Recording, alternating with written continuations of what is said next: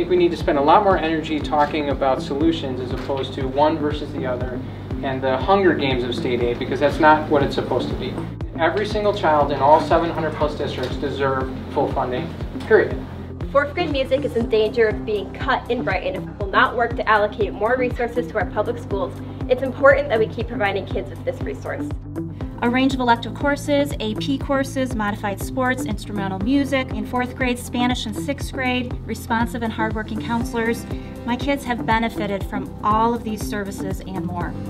Children who are involved in art classes, their standardized test scores are much higher. The dropout rate is lower.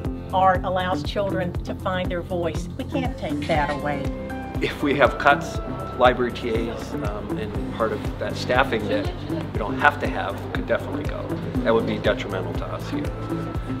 It's imperative that we continue to recruit and retain the highest quality professionals. Children first. They deserve our best every day. It's our obligation. It's their right.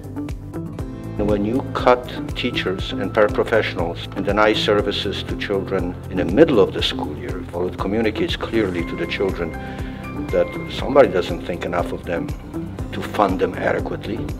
Ever since the layoffs, we have had some issues with some of our students. A lot of them crying because their teachers are gone. I saw a 5th grade student hugging a teacher that was getting ready to leave because she just got laid off, saying that I'm losing my family.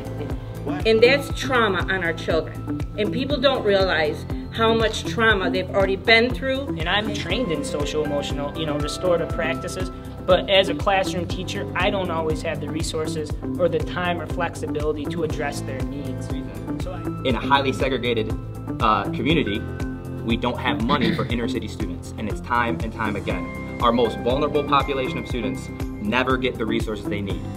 We need curriculum that focuses on resources. We need technology. We need intervention teachers. We need reading teachers. So we have some visitors today here that want to hear from you guys. If we were to get some magical money, what would you guys want for our school to make our learning stronger? Okay, so think about that.